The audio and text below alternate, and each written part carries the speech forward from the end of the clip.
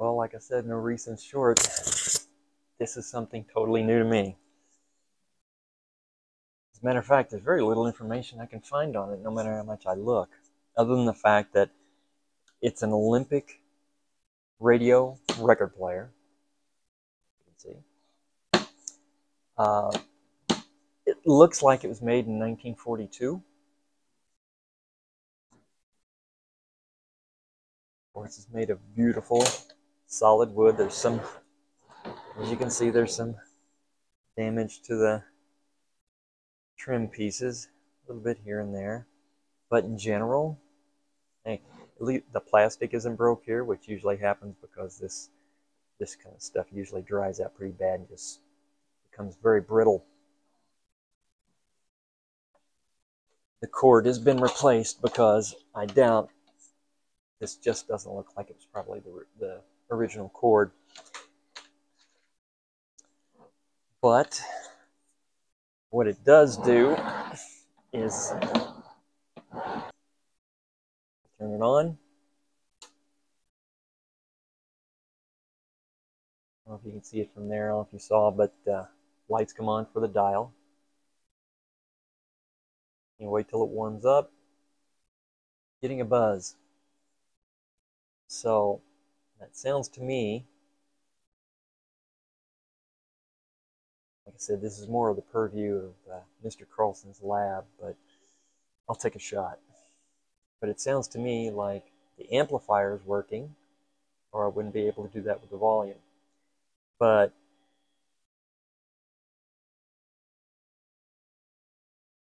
you don't hear a single thing, no change, no static. All you hear is the buzz.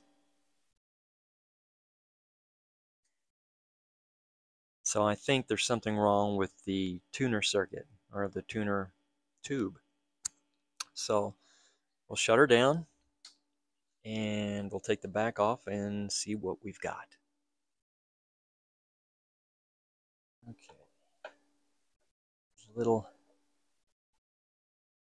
flat blade screws here.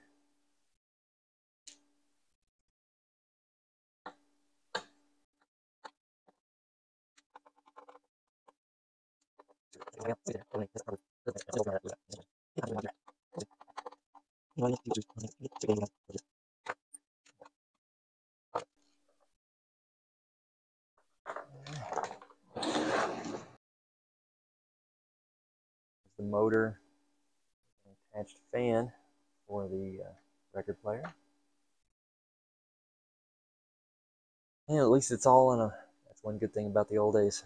It's all on a metal platform. I just have to unbolt it, make sure there's nothing on the front that I probably need to unscrew all the knobs, and then I should be able to slide it out. Alright, now that I've got the turntable power switch unhooked, let's see if I can get this out in one piece.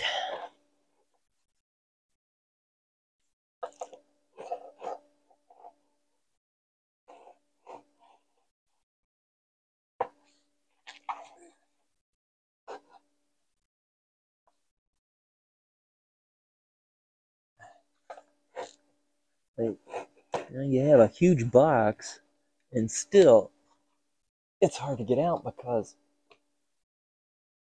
it's a tight fit above and below. There we go. I think I got it.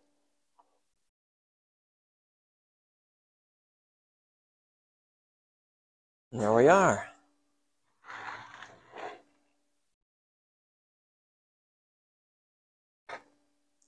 Got a torn speaker here. Have to try to glue that carefully. At least it's not missing pieces or anything. Also noticed, look at this. Look at the tuning capacitors. They're on a heavy tilt. Maybe that's why. See, right here, it's been shoved down. Looks like it's actually been torn before. Almost in several directions, but it sure isn't supposed to be pointing down like that. I'm going to have to see if I can fix that. this in a safe spot.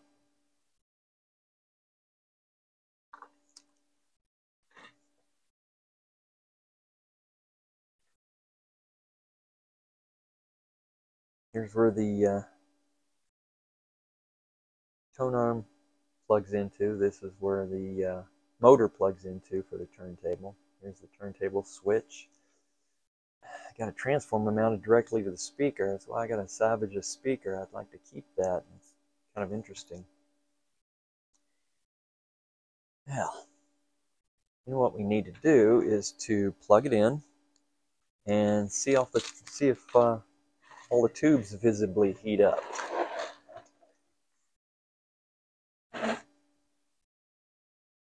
Okay, it's plugged in. Let me see what happens to the heaters on the tube. See if they all light up.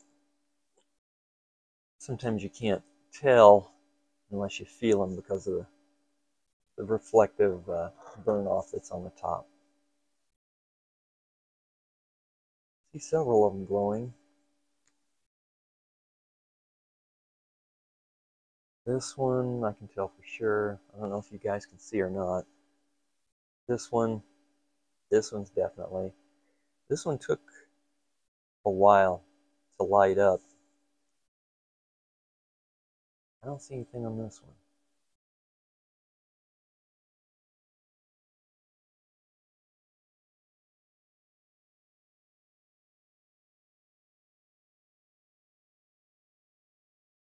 One, like it should be.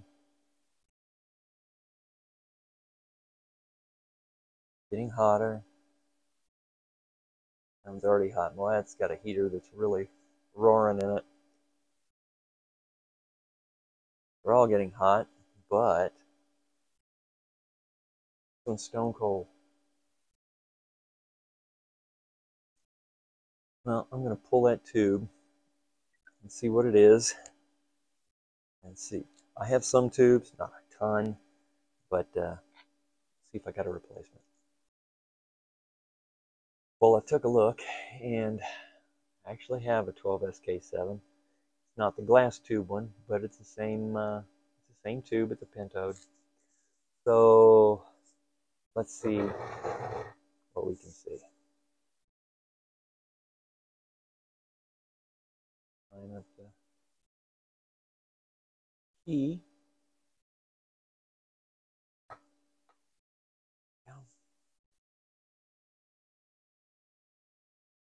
Bring it back. You can see if try to salvage this diagram.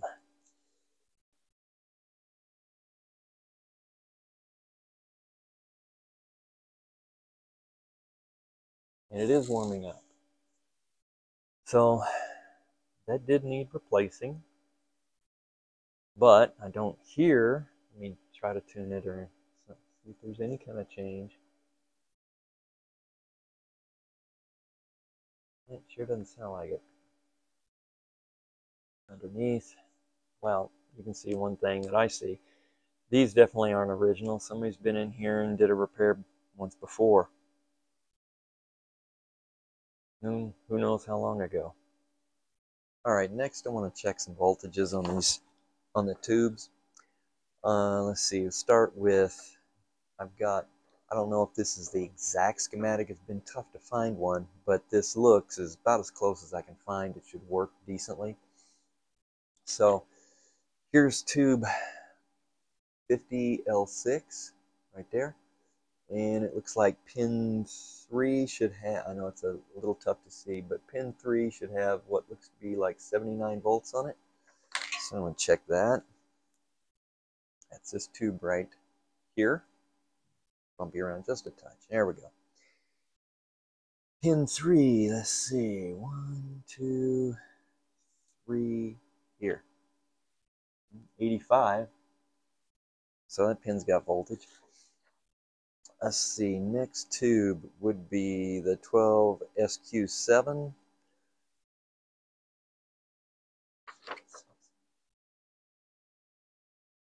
I've got one that's slightly different, but it's a little clearer. But it should be the same setup. 12 SQ7, looks like pin 6 has 55 volts on it. So let's see what pin 6 of SQ7 is. Pin right here. 53. So that's it. That's got voltage on that tube. Good deal. Alright, next tube over, 12 SK7. Looks like I'm using my magnifying glass to try to get this. Looks like another 55 volts. Should be, since it's going across that IF tuner coil, it should be, looks like either 55 or 85 volts on pin 6 and on pin 8.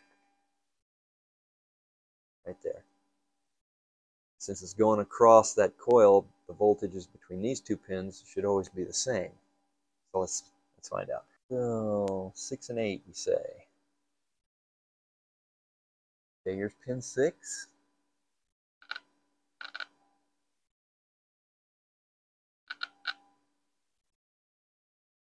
Okay, 89. Must have been an 85 on there. So that's pin 6, and this one should be the same, pin 8. Yep, 89 volts. Okay, next on the 12 SK7 should be the same thing between pins 3 and 4. They do the same thing. They'll go across an IF coil. So pins 3 and 4 should both have, looks like the same thing, like 85 volts. Since it's going across the IF coil, it should be the same voltages here and here. So let's see. Like I said, that is pins 3 and 4 on 12SA7.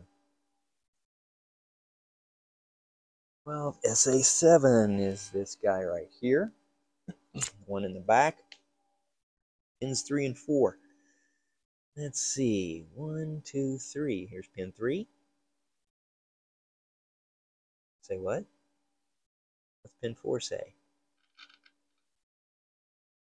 It's got the 89 volts on pin 4. Let's try pin 3 again. That ain't got nothing. Okay, let's take a shot at something here. We turn this off.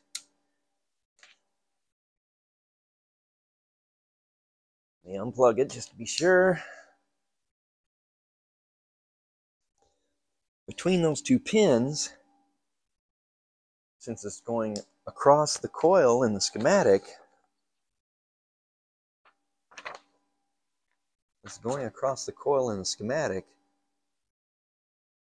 sorry, pins 3 and pins 4 are basically connected just through this coil. So checking for resistance between these two pins should come up with a few ohms. Let's find out.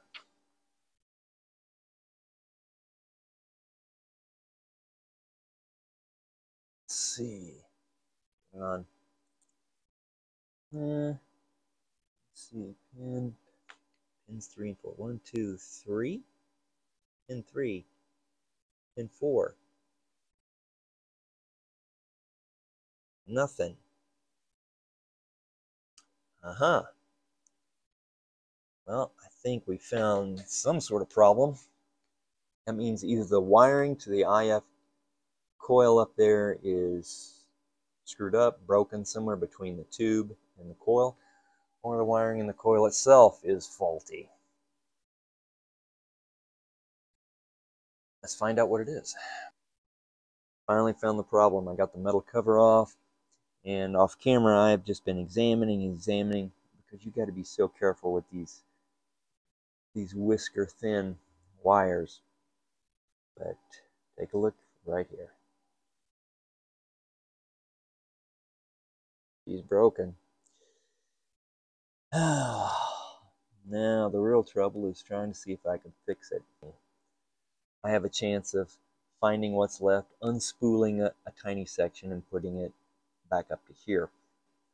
I'm going to go in very carefully with a razor blade, scrape off the wax, see if I can grab a hold of that wire and see what happens. Afraid I'll have to do it off camera because you're just too much in the way right now. Sorry. That broke is the outer part of the coil, so I undid one winding and soldered it up to here. And here, I'll show you. Now, I'll show you. Now when I measure across this coil at the tuning cap, it also is just a few ohms like it's supposed to be. So it's a solid coil again. Got a pretty good connection. So let's put the tin back on it, put the tubes back in, and take a shot, see what happens. Okay. Tubes back in, everything's put back together, cans back on the IF transformers. Let's see what we've got.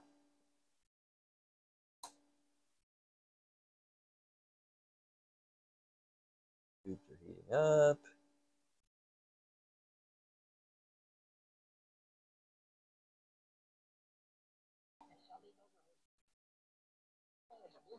How about that?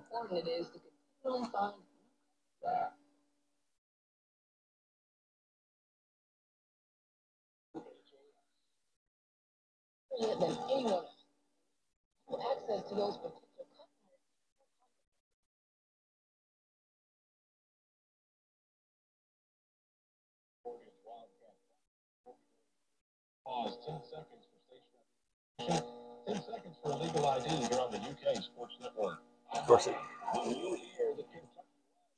sounds very distorted because we've got to fix the speaker, but we have got reception. That is great. My first tube repair. Okay, next things to fix are the speaker and, as you can see, those tuning capacitors, the whole sandwich is at a tilt, which has caused the needle to be down. It's damaged something here. We'll take off the plate. We'll check the mounting on those and see if we can get that straightened out. Oh, and of course we're going to have to actually tune now that we've got reception. I'm sure it's way out of tune. Okay, what I managed to get is some sink valve washers that are just the right thickness. Get rid of the old cork. Drill a hole in the washer a little bigger than it was, just enough to get the metal support through. So here's the last one. I've already done two. Gosh, this cork is hard as a rock. There we go.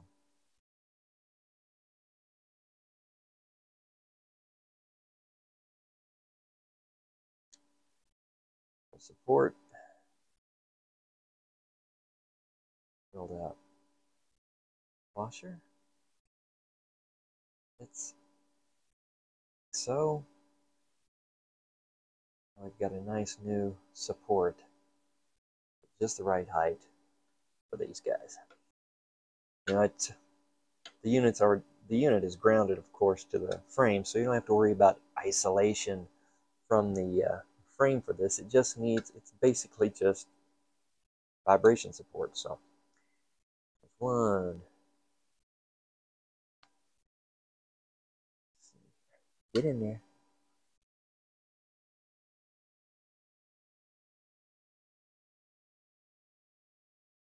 Sorry if my hand's in the way, I can't see. I think that's two. I think I got the back one in. Yeah. And let's see. Three. There we go. The one that caused all this in the first place. The blade.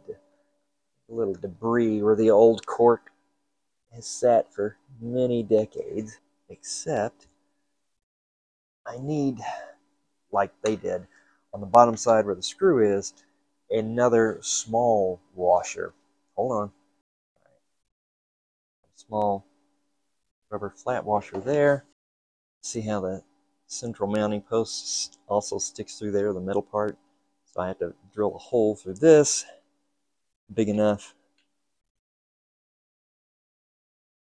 so that can fit over top, like so. There we go. Got a bite. All right. Now I'm going to do this.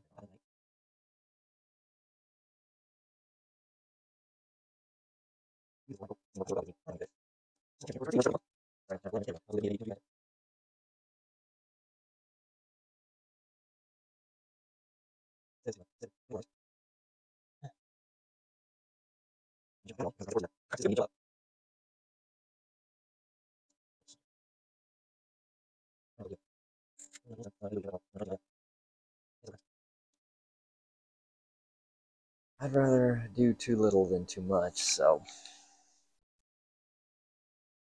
we'll leave it at that.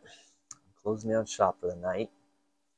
I'll be back in the morning, which to you will be a couple of minutes, and we'll take a look. I may let that dry and push around on it tomorrow and see if there's any of it that I missed, but we'll see. All right, see you in the morning. Okay, it's the next day. See, speaker repairs seem to be dry. Let's see if we've gotten rid of all that horrible vibration that the tears caused. And yes, I noticed that I seem to have lost my bulb there. I'll have to replace that.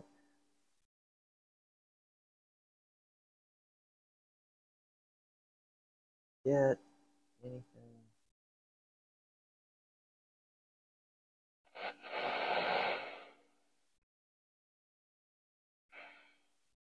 To be an eyesore into a place of absolute beauty. Mingle like as a fire.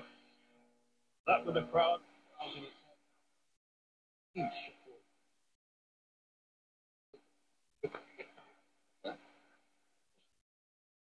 From the bread, but it's a wedding supper of the Lamb. Then in a voice like the voice of a great multitude. Much better. To walk into the planetarium, it's amazing.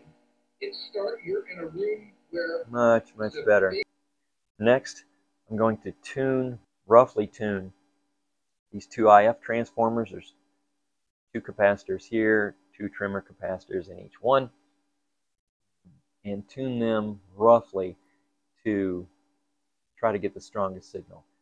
And when I say rough and dirty, I mean it. All I'm going to do is tune it to the weakest signal I can find, and then start adjusting these until I can get that signal as strong as I can get.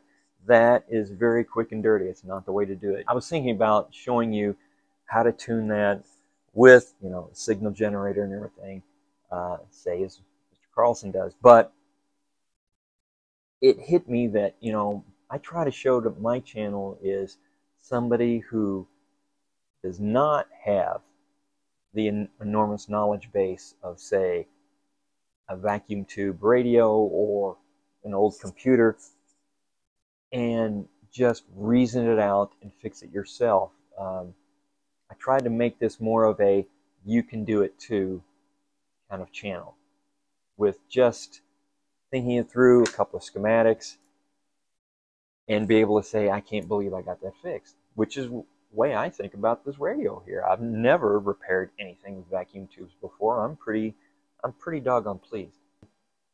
Take a listen. I had to bring it into the house because there's so much interference out in my shop that it makes it sound horrible. But in here, let it warm up.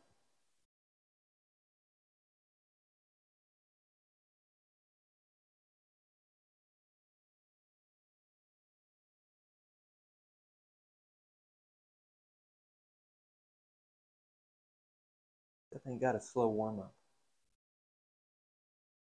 There we go. The task is just run all over them. Yeah. Confident online. That's not their issue. I mean, we threw the ball twice against them. We went bogey twice. Only 2 throws. It we ran like lives. 523 yards or something. We're not going to be able to do that this year. I'm going to say holier than thou. So it never occurred to me that Alcoholics Anonymous was filled with people who had drank like I did, and now we're the same. Now, remember, this only has AM, so this is a for today, but on the chilly side, a high of 40 degrees for this tomorrow. is a tone control. 38 degrees with dry skies. I'm WLKY meteorologist Suzanne Horgan. Okay.